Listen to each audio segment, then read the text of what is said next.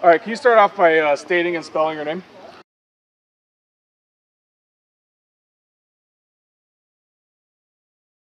My name is Mark Petersdorf. I spell last name Petersdorff, and Mark with a K. Okay. You just look at me, you don't have to worry about the camera. So what brings us out here today? We are at the World War II Recreated in Dixon, Illinois. This weekend we brought out some of our bigger toys to help support the event. The piece behind me is a self-propelled anti-tank gun. It's called a Hetzer. Loosely translated as Little Troublemaker.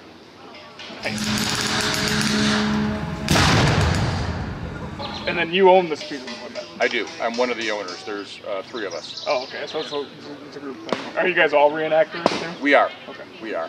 All 3 here by chance? Or no. 2 of us are here. 1 of us couldn't make it.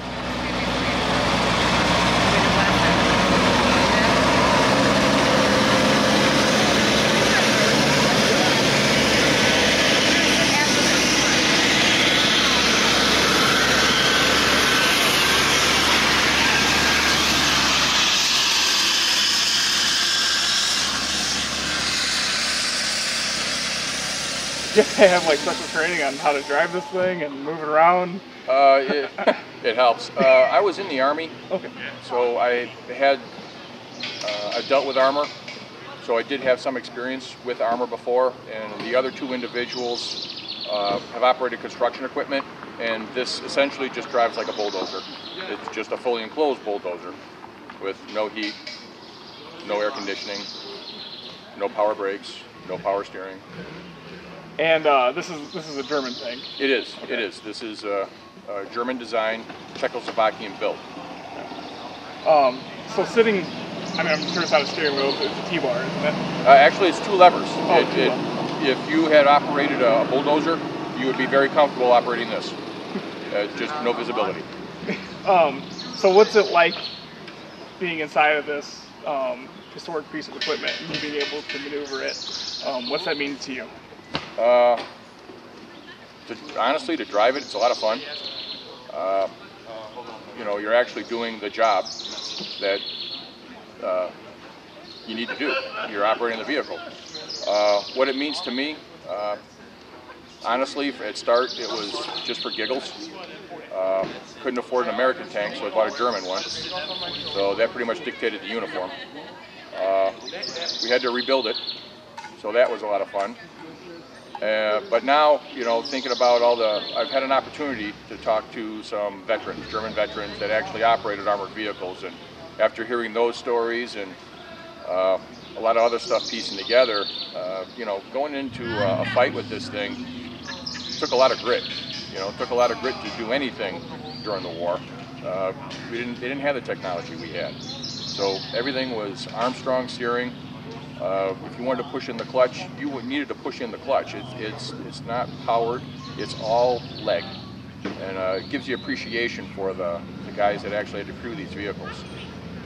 And you said that you got to meet some of the Germans that were part of this when it actually happened.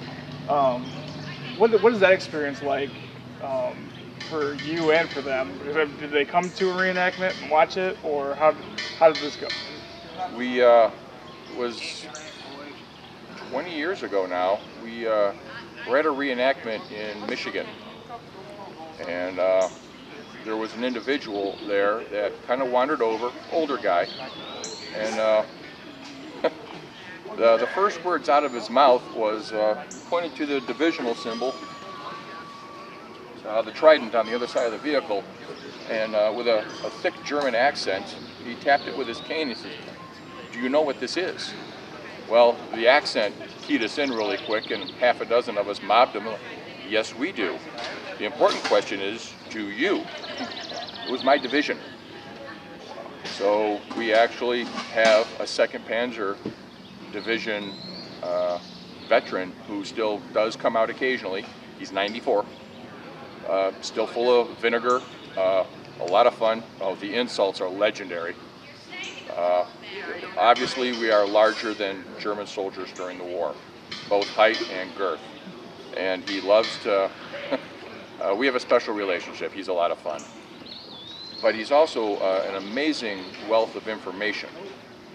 He didn't crew this particular type of vehicle. He crewed a turreted vehicle, but the stories are heartbreaking. Some of them, you know, you don't want to be drinking anything because you're going to have it coming out your nose. They're hysterical, absolutely hysterical. And other ones, again, heartbreaking, and you're almost crying listening to what these people had to go through. Were they Germans? Yes, but you know what? They're still human. Yeah. And I'm sure with knowing some of the things that he was able to tell you, I'm sure it probably translates into what you're doing now. Is that It does. It does. It allows us to use some of the actual gun commands and operate the vehicle. It brings a higher level of authenticity. And we're able to impart that knowledge to the newer reenactors coming in. We have also had the privilege of speaking to an American veteran who actually fought against these vehicles. And that was, I can't say what he told us about it on camera or around women, children, and several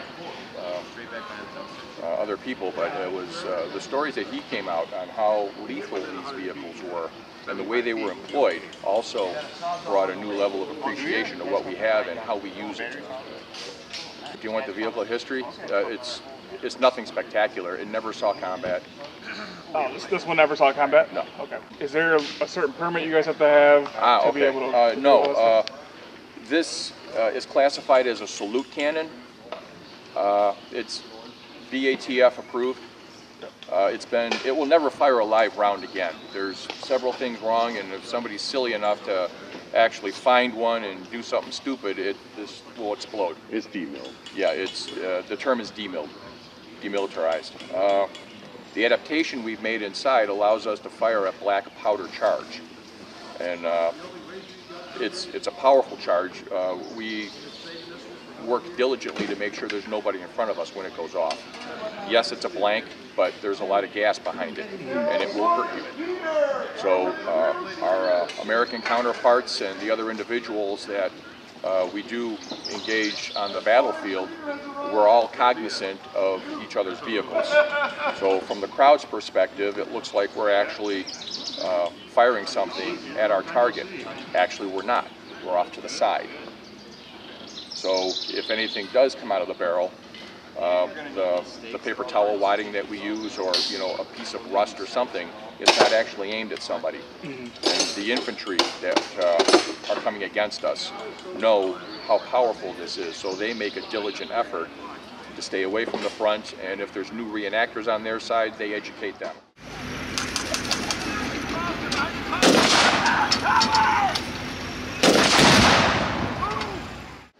And our infantry also is keeping watch out to make sure that my movement area is clear. I can't see anything out of the driver's scope, which is what's behind me. If I was sitting in the vehicle now, I could see from about the middle of your chest up. The commander of the vehicle, who has his head sticking out all the time, he's the one who's dictating the movements of the driver. He's the safety. He's looking around constantly, and he's taking feedback from the infantry and reenactors around him and other safety aspects. Reenacting units as a whole work diligently with each other and the new reenactors especially, to give an appreciation of just, you know what, this is a hobby, but it's a dangerous one. You have a rifle in your hand. You have a blank in that rifle, and that blank does produce a lot of gas, and these exponentially more. So it is dangerous. Accidents do happen. There's misfires, there's hang fires, there's different things that can happen, and we actually do train to mitigate it. We've taken it upon ourselves. All right, what happens if it doesn't go off? Now we have a black powder charge and a 14-foot steel pipe that we need to make safe. How do we do that? And we've taken measures to work on a process to mitigate that danger and dispose of it. Is there any chance where you can just give me like a quick walk around and show me what it's all about? Yeah. We'll just leave your microphone on and I'll just follow you around. All right. Got water bottles over here on the side, so go on this side. Yeah, we'll just stay on this side. front of the vehicle. 75 millimeter main gun, high velocity. This will poke a Sherman, will kill a Sherman at a mile. The front slope is 3 inches slabs. A Sherman with a 75 millimeter gun cannot penetrate the front armor. A 76 millimeter gun Sherman has to be within 100 yards. And if we can kill that vehicle at a mile, it's disparaging. Continue around the side. This is a blackout driving light for convoy. It essentially illuminates the fender, and with all the noise and the fender illuminated, it basically tells people to get out of the way, I'm coming. I can't see you, but you can see me. Road wheels, very large diameter road wheels, gives us a very smooth ride. Top speed of this vehicle on a flat hard road is 35 miles an hour, which for a World War II vehicle is incredibly fast. This did not see combat during the war. This was used by the Swiss after the war. They bought 142 of them, but unfortunately before we got it, they used it as a target. This is one of the holes that did go through, but we put a steel plate on the inside to keep the bees out. It's amazing how fast you can get out when there's a hornet's nest in there. But this is what a bazooka type round would do. Everything is melted through. You can see part of the standoff blast, and it came in this direction. There were other holes in them, but we fixed them because we needed to. They were quite large. On top is a remote control machine gun with an MG34 belt-fed machine gun. It had a 50-round capacity in a drum, but if the crew needed that, they had already screwed up. The infantry was too close. The armor on the side is 3/4 of an inch, so it's very thin. Top and bottom is 1/4 inch. From the side, an American 50 caliber will make Swiss cheese of me. So from the front, I'm all big and bad. Hey, look at me. But from the side, I'm a big chicken, and I'm going to run away. Skirts on the sides to basically give the crew false hope. These are designed to detonate bazooka-type rounds on the lower hull because it is a more vertical surface. But in practicality, if there's a bazooka coming at your side, you're already done. We did have a full set, but unfortunately elm trees are our nemesis. From the rear is how you gain access to the vehicle. There's a hatch just in front of the remote control machine gun that 3 crew members crawl down. To the front is the driver. In the middle of the vehicle is the gunner. And to the rear, on this side, is the loader. And they are literally chest to back. There's very, very little room in here. Right now, Tom is pulling out an example of the 75 millimeter ammunition. There were 42 of those carried inside the hull. It was so tight with ammunition inside, there was no room for personal storage. So they would stow their backpacks and whatever else they needed on the back of the vehicle. If they stored it on the side, typically it was torn off by trees. The other hatch that Tom is in the process of closing is access for the commander. That's his position. He doesn't even get a seat. He stands or squats most of the time, and he's the safety of the vehicle. He makes sure everything goes well and tells the gunner when to actually fire the main gun, make sure everybody's clear. The exhaust, access to the engine, spare track, what's left of it, and a lot of oil stains from the maintenance we had to pull to fix a blown oil line the last 2 months.